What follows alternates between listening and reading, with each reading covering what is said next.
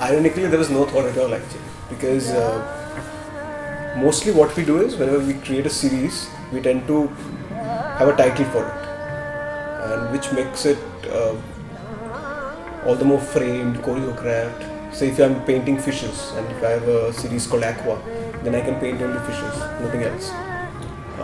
So I've done a lot of series where I had a title, and I really stuck to adhere to the title, and I never moved away from it. So the idea of Anaamankit was actually to create a series which actually doesn't have a sort of a guiding title or anything, so I could create anything in the series. You know? So hence it's Anaamankit.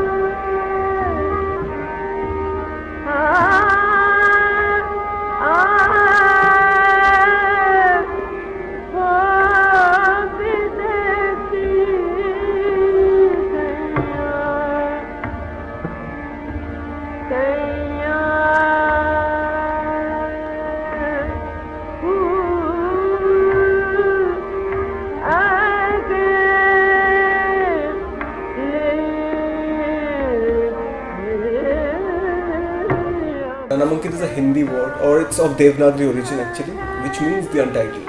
And so there are different paintings which have inspiration from different paths and fields. Like there's mythology in it, there are films in it. There's also aqua as water in it, because all my paintings will have water. So yeah, it's like that. How long did this whole thing take to come about exactly? See, I never planned that.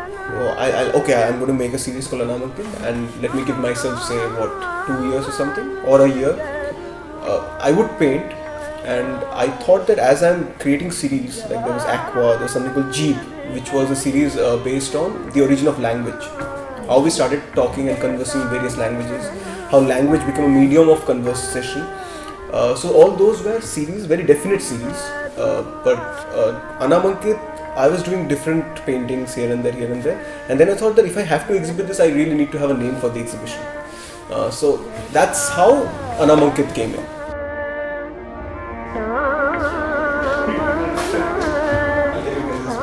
It's actually inspired from a story called Bathsheba and Bath, where she receives the letter from the king.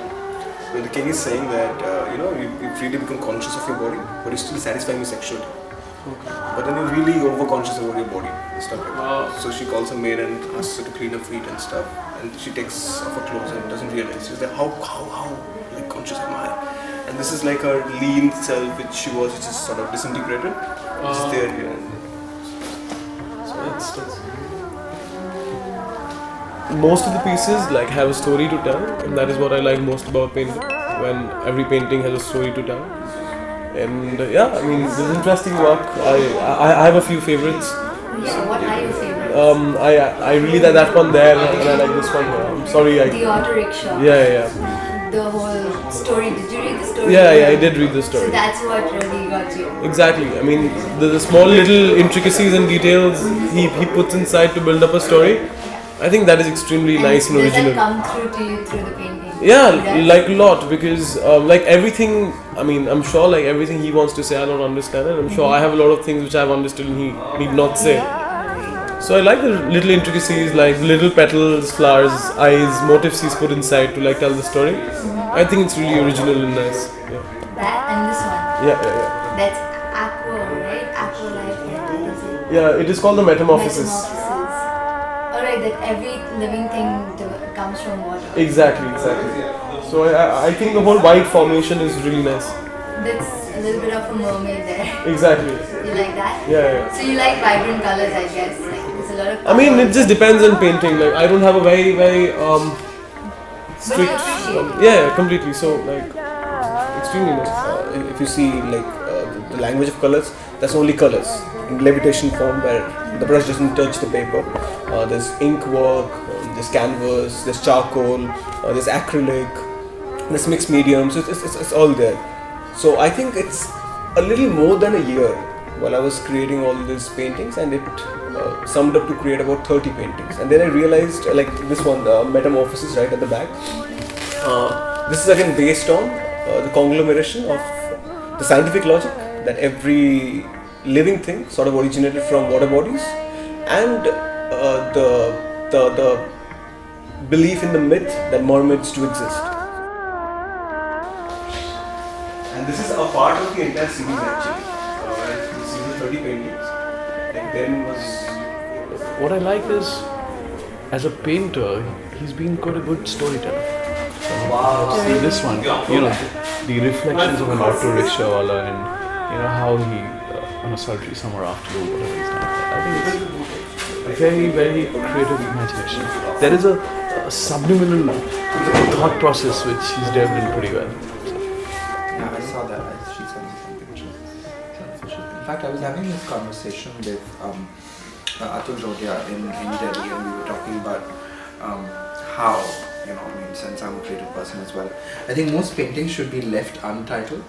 Yeah. Because it's about how, it's about the person who's looking at the painting, their perspective. True. And their definition of it. Because why would you want to explain your work? When you get it, you do. If you don't get it, it's your problem. Because you like someone, if you don't feel like it. Exactly. Like someone just asked me and they said that, you know, One to explain. I probably not understood the painting, but I said, no, you probably have understood better than the artist himself. Yeah. It's about what different, for example, you see, I find you get so, one tends to get so involved with their own work that sometimes it can be difficult to step out and have an objective perspective, whereas a layman, you know, I mean, he doesn't really need to understand art. But you know, I mean, for example, a young boy can look at something and he will pinpoint a unique aspect of the work that other people might not even see or notice. I love the atmosphere. I think it's very comfortable and it's essentially for people to get together and not just look at art in a critical perspective, but also to enjoy it.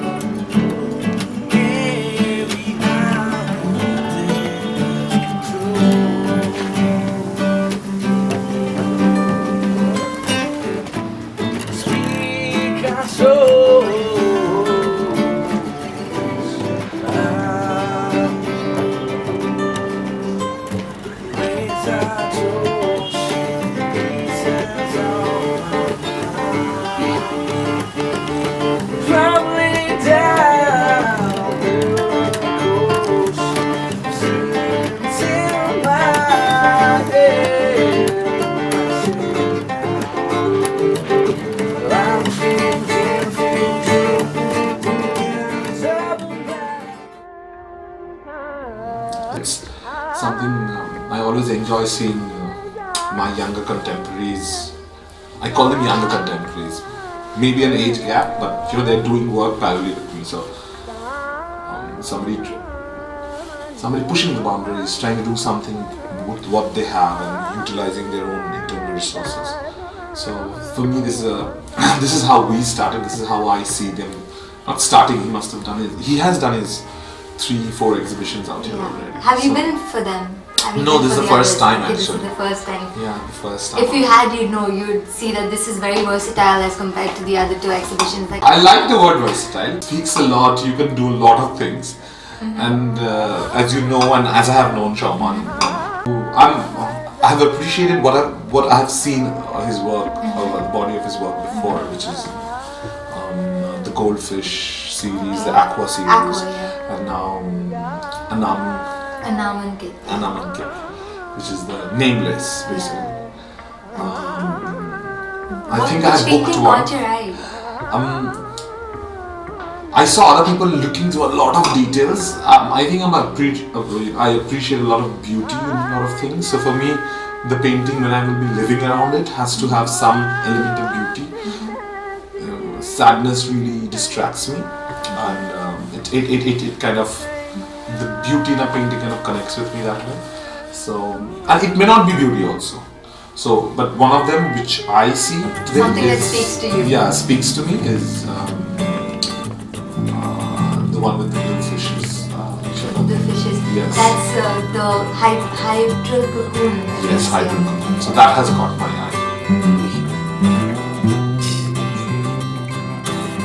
But I'm happy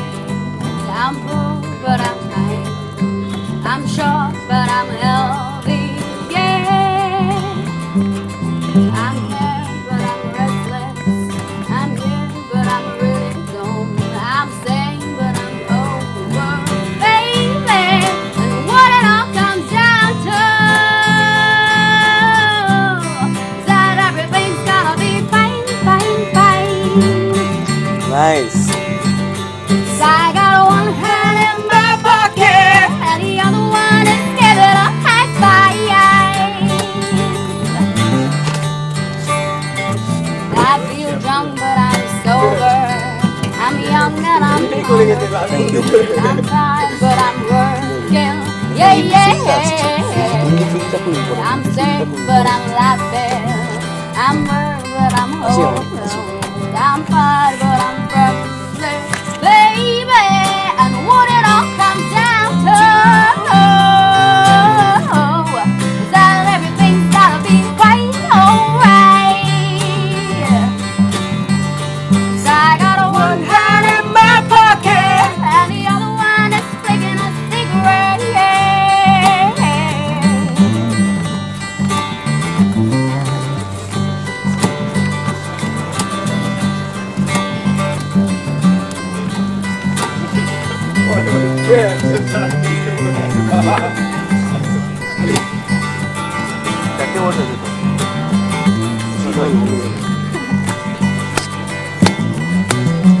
And what it all comes down to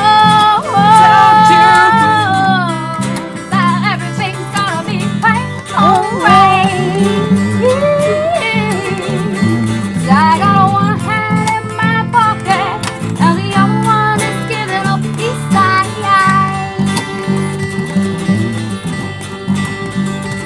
I'm free but I'm focused. I'm green but I'm white. I'm strong but I'm early. I'm high but I'm grounded. I'm brave but I'm chicken shell. I'm sick but I'm pretty, baby. And what it all boils down to, my dear friends, yeah, yeah, that everything's gotta be fine, fine, fine, fine, fine. 'Cause I got one hand in my pocket and the other one is playing a piano.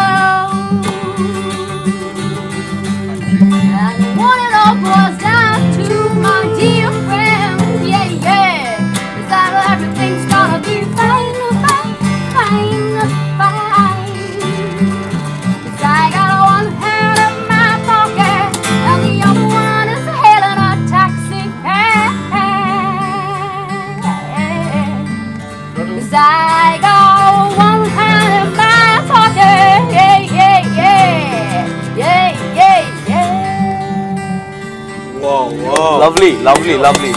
You're the people here. Lovely. Tremendous talent. Lovely. Wow. Lovely.